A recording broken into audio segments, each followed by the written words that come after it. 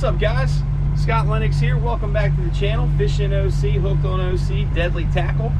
So much going on down here. Thanks for joining us here on our YouTube channel, man. So we decided, Kristen and I decided to go do a little flounder fishing today. We got a beautiful Saturday morning here. Tide looks pretty good, but we're not always worried about catching fish, right? We do want to show you how we do it though, so you can have some success when you come out here and go flounder fishing throughout the summer. There's a couple of different ways we do it. We're going to start off drifting into thoroughfare, shallower water, using some of our deadly tackle stuff. And then we're going to go over to the East Channel, use a little bit different bait, only a one hook rig. Tide slows down there, and we're going to fish deeper water looking for those bigger fish. So stick around. We're going to show you some flounder fishing 101, how we do it in the back bay here in Ocean City, Maryland, using a couple of different techniques. And with these fish now transitioning from shallower water to deeper water, you can catch them in both areas. Whether we catch anything or not, no big deal. We're going to show you how you can do it throughout the season. So let's get it. And remember, guys, if you haven't done it already, hit that subscribe button, hit the notification bell. It'll update right in your email and stuff when we have a new video coming out. So let's go flounder fishing.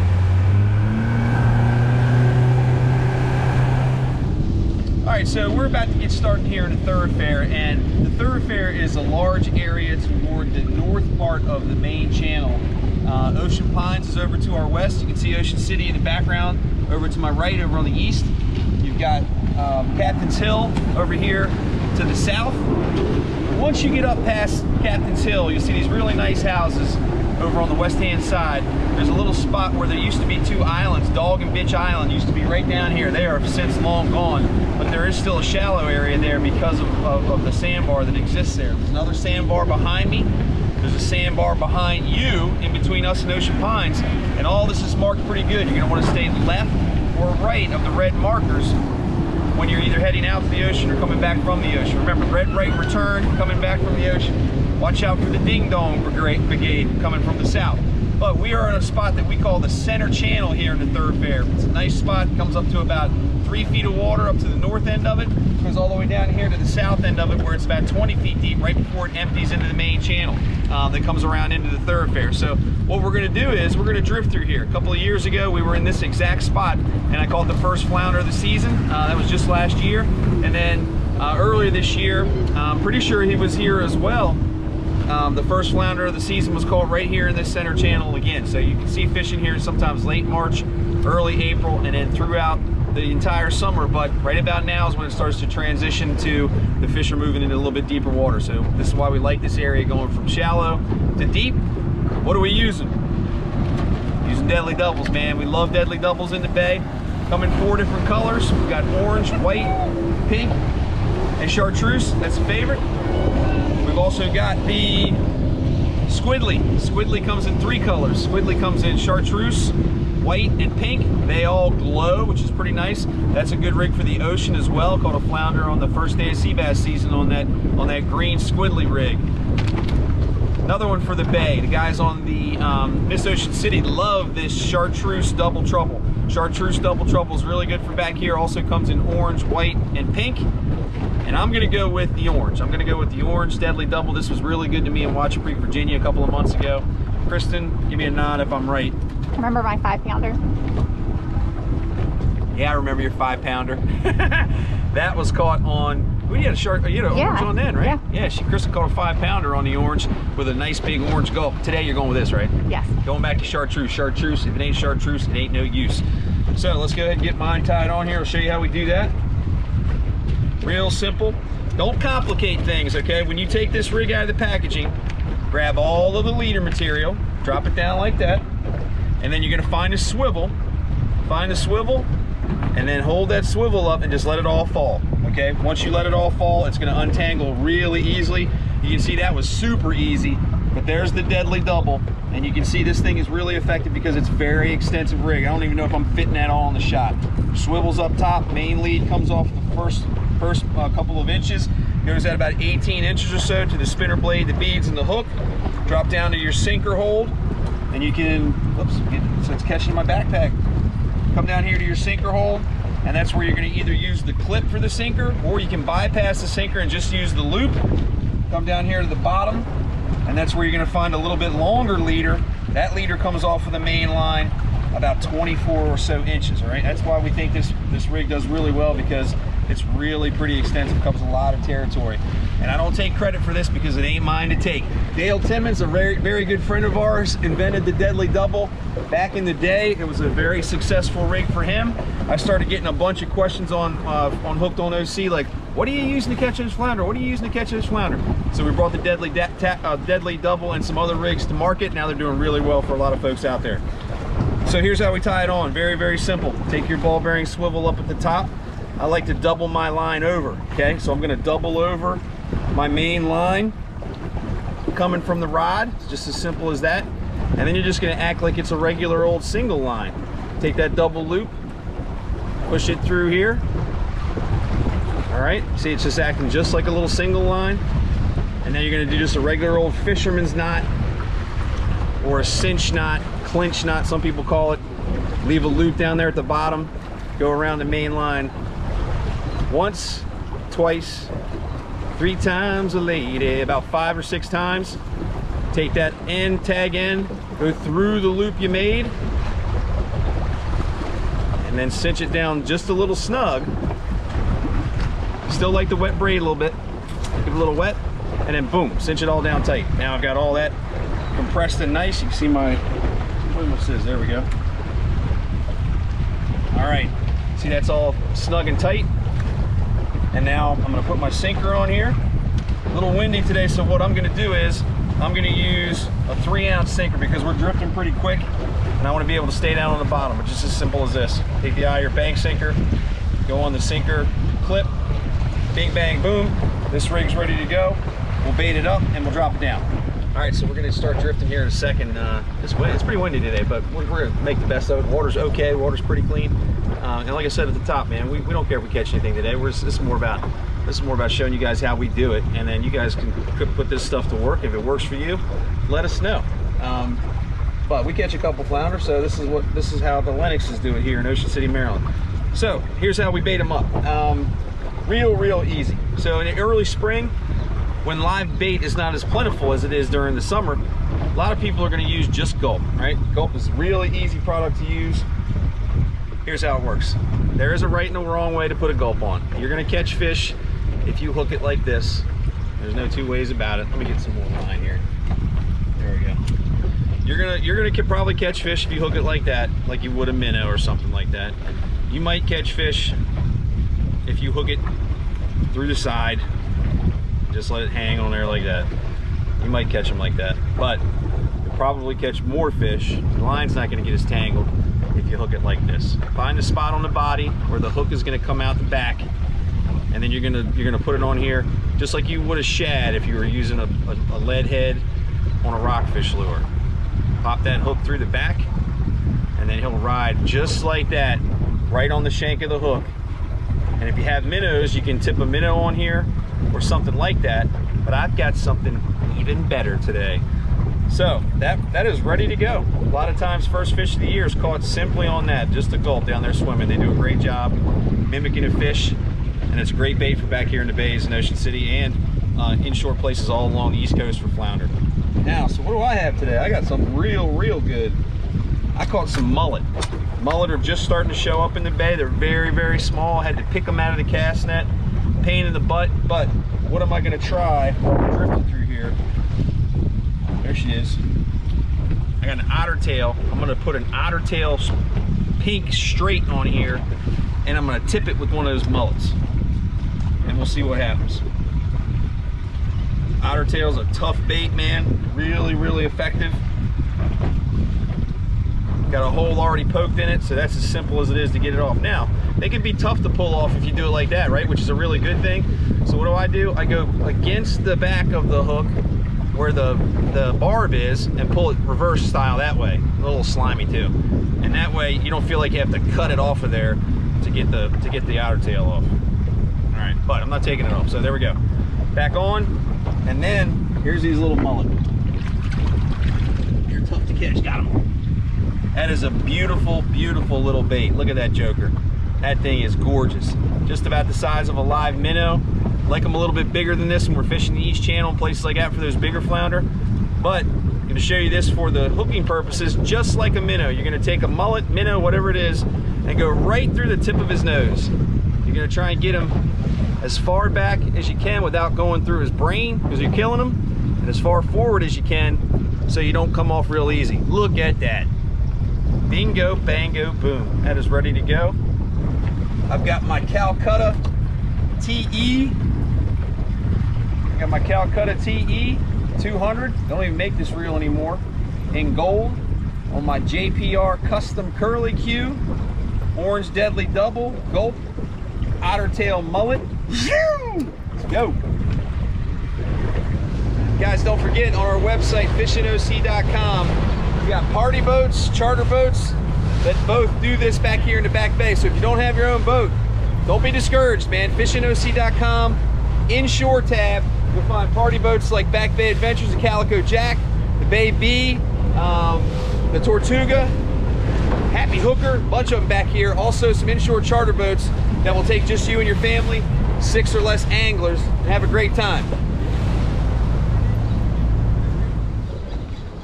All right. Couple drifts here in the thoroughfare. No luck, man, but we weren't really expecting much. Looks like I did get a bite. My mullet's gone, so that was a good sign. But we ain't got all day. We're just here to show you guys how we do it. So what's next? Heading down to the East Channel. Gonna tie on a different rig, same setup, Calcutta, JPR rod. If you're wondering what class this is like I got a 20-pound braid on here, and this is maybe your 10 to 20-pound conventional outfit. Same rod, same reel. Gonna switch out the rig, use a different bait, fishing a little bit deeper water. Let's go, OC, let's go! Woo! Then turn toward me. So okay, guys, there's another great option. Don't forget, if you want to come down here and you don't have a boat, you can also rent your own boat. Bring it out and have some fun. Bahia Marina on 22nd Street, right on the bay, rents pontoon boats and small skiffs. Also got Island Water Sports if you're staying toward the north end of town. It's kind of on the Fenwick line, right there on the ditch, right on Route 54. Island Water Sports also rents boats. They rent some a little bit faster too. So check them both out if you want to rent a boat and bring it out here on your own.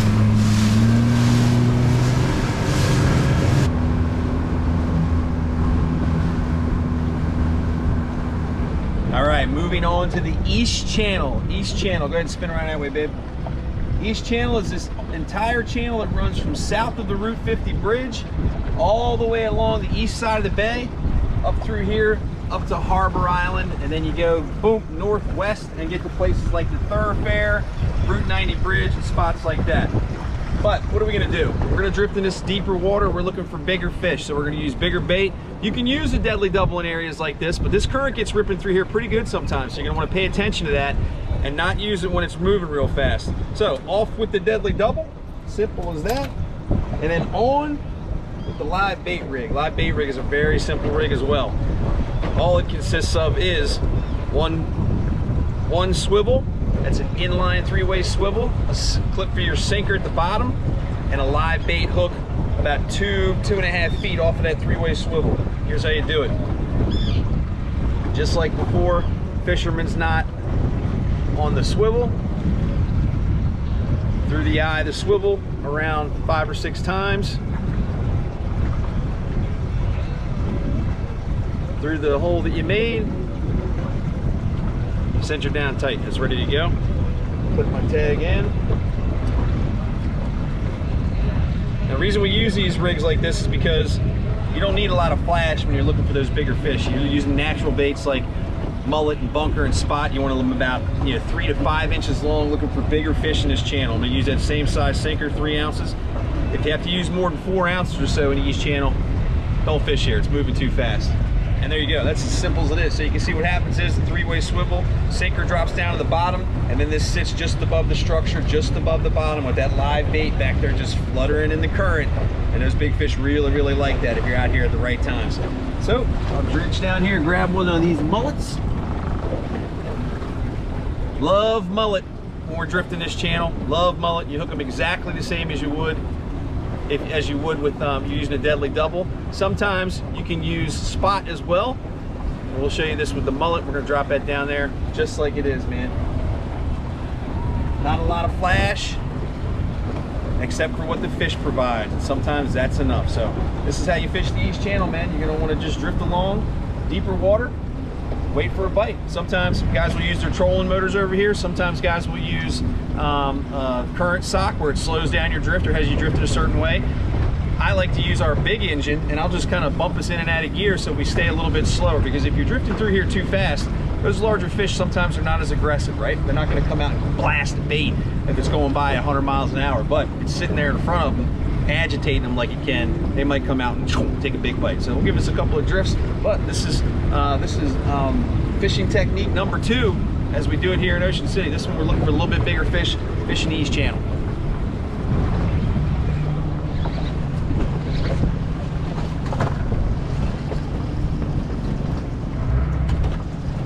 Got a fish? Yep. Yeah, I got it. It didn't take long. Can you get around me, buddy?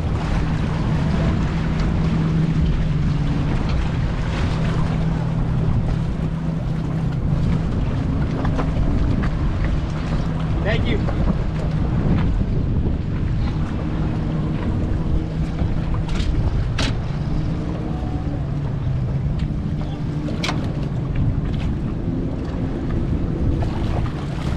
It's pretty quick, buddy. Yeah, that's how you do it. That's how you do it. That was a 1-minute drift right there. Man, I'm sorry about that. I stuck in behind you.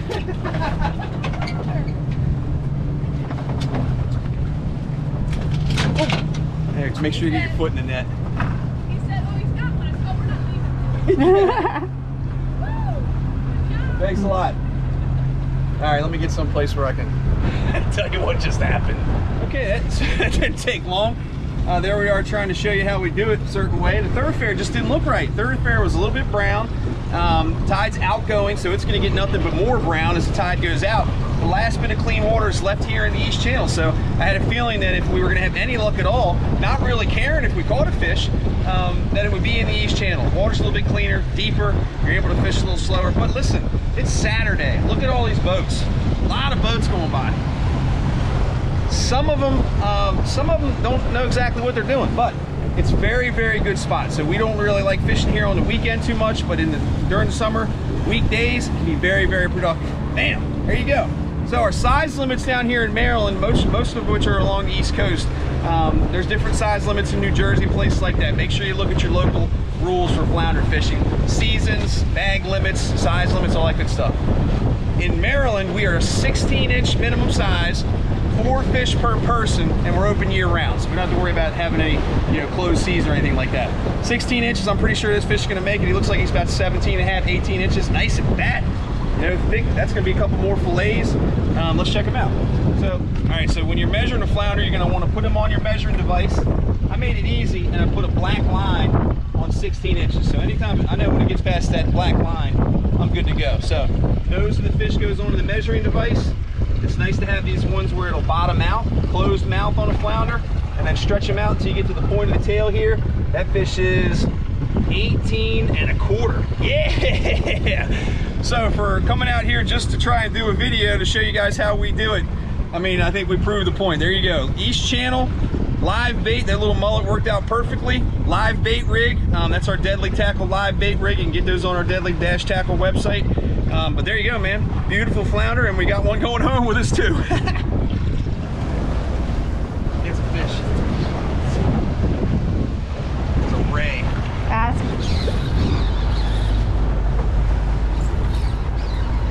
It's a ray.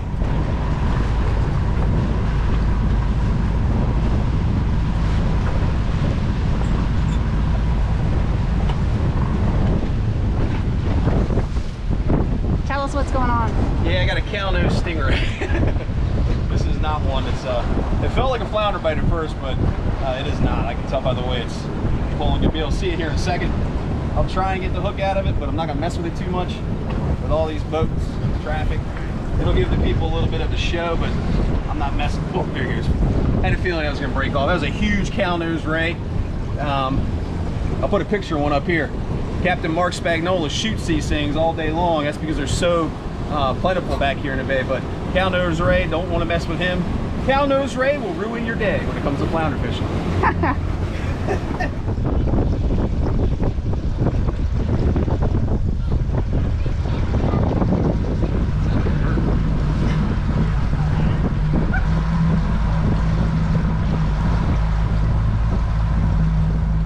right, guys, as you can see, man, summer is getting started here in Ocean City. Folks are having a great time. When the weather cooperates like this, it's going to be crowded out here on the weekends. Kids are out of school, so families are out here enjoying themselves on the sandbar and on the bay, so it's a great time to be in Ocean City. And as you can see, man, that flounder fishing can be effective. That's the two ways we usually do it. Springtime, early summer, we're in the thoroughfare. We're drifting either deadly doubles, double troubles, or squidly rigs, and we're using gulp, otter tails, live minnows if we can get them. Those little mullets come in real handy too. And then over here in the East Channel, once the summer gets kicking, water gets a little bit warmer, those fish are going to be in deeper water. And as you can see, man, we weren't even talking about going and catching a fish. We just want to show you folks how we do it. And sure enough, man, lucked into one on the very first drift, less than a minute into it. So if you put your time in and the water's clean, those two methods can be really, really effective. So get out there, enjoy yourself. Good luck if you go flounder fishing. Be safe on the water this summer. Everybody seems to be being responsible out here right now. It's a great day in Ocean City. And like I've told you before, man, like our social media, right here, I'll put it up right here. Fishing OC on Facebook, iFishingOC on Instagram. Make sure you hit the website, fishingoc.com for our nightly fishing report, and Deadly Dash Tackle